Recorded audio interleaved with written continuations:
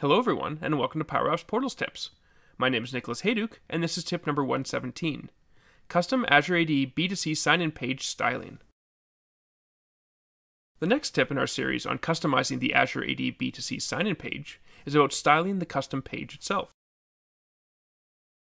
While the Microsoft documentation does cover the steps to set up a page in great detail, the sample web template that is provided may not meet your needs. In that case, you can update the HTML and CSS in your custom web template to better match the rest of your portal. Commonly, we'll update the header and footer to match what we've done on the rest of the site. Liquid include tags can be used if you'd like. A few other things to keep in mind. The HTML in your custom sign-in page will be hosted on another domain, so any references to resources like images or CSS files need to use the fully qualified domain.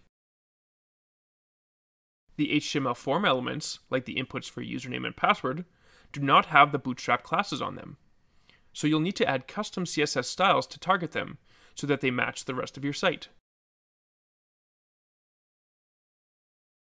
Thanks for watching, and I hope you found the Power Apps Portals tip number 117 on custom Azure AD B2C sign-in page styling useful.